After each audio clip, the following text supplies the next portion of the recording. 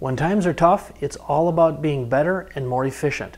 And when it comes to equipment, that might mean customizing and upgrading the equipment you already own. And that's what our friends at Precision Planting are all about.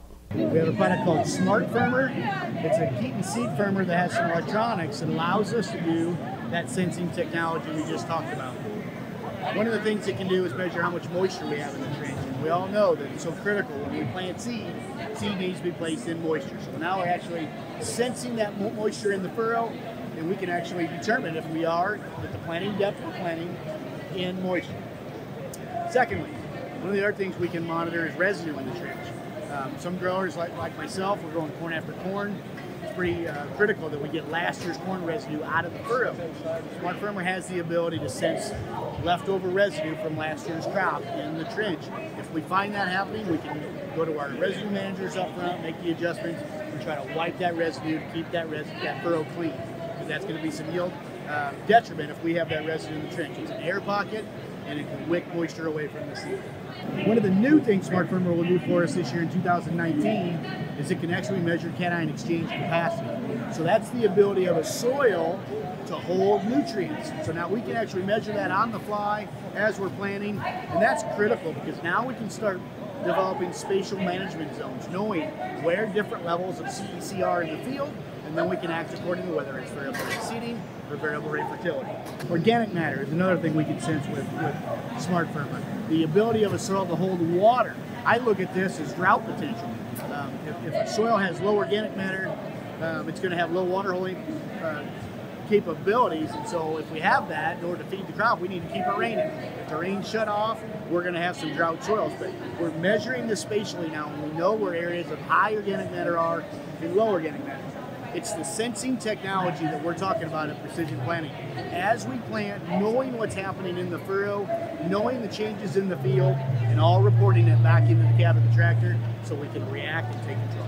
So one of the products we're beta testing this year in 2019 is a product called SmartDepth. And this is where we're removing the T-handle where a grower would normally change his depth on the planter. We're removing that T-handle and we're putting an electric motor here so we can, with the press of a button, move this planting depth deeper or shallower depending on the conditions. Now, we can do this in a manual situation, knowing what furrow moisture is, and then pressing a button and moving this up and down, or our hopes are to go automatic. So as that 30% moisture that we talked about just a moment ago changes in the soil profile, Smart Firmer will sense it and then relay that information to SmartDepth, and we'll change planting depth to make sure we're in that adequate amount of furrow moisture automatically all the way through the field. So this will be a beta test for 2019, but it's going to change the way farmers are planting because we're understanding where our planting depth is in relationship to moisture.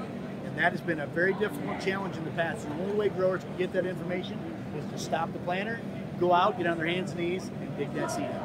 What we're introducing as a beta product this year in 2019 is a product called FurrowForce, and FurrowForce is going to be a way for us to close the trench. And what is a closing system designed to do? I mean, no matter what the planter brand or how many rows we have on a planter, we're all creating a furrow, a trench out in the field that we ultimately plant seed in the bottom of the trench. But the closing system is designed to come in and blow the compaction out that was caused when we made the furrow. And FurrowForce is interesting because now what we're doing is we've got a two-stage system.